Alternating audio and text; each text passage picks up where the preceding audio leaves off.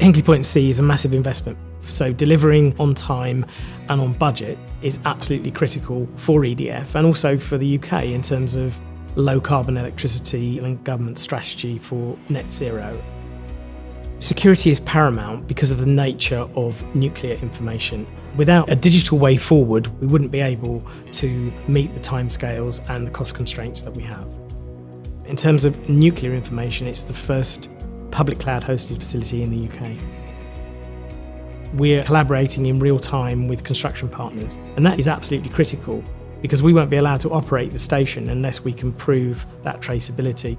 We're revolutionising the nuclear construction business model.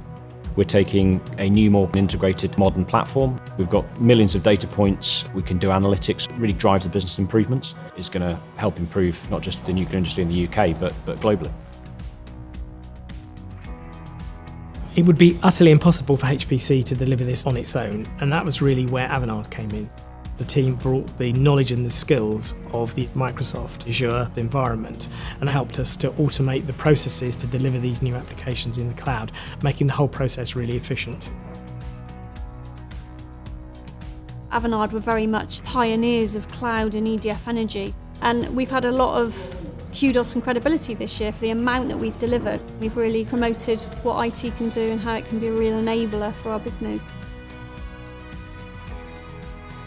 Hinkley Point C, by adopting the public cloud so early on, they've actually shown that there is a way that you can use public cloud and get the benefits of that, especially in the secure nuclear area.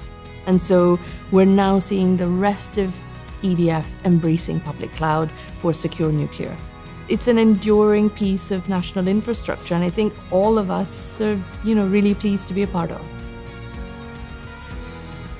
I'm really proud of what we've achieved. Nuclear power is a core component of government strategy for net zero, and new nuclear power is what's going to take us through the next century.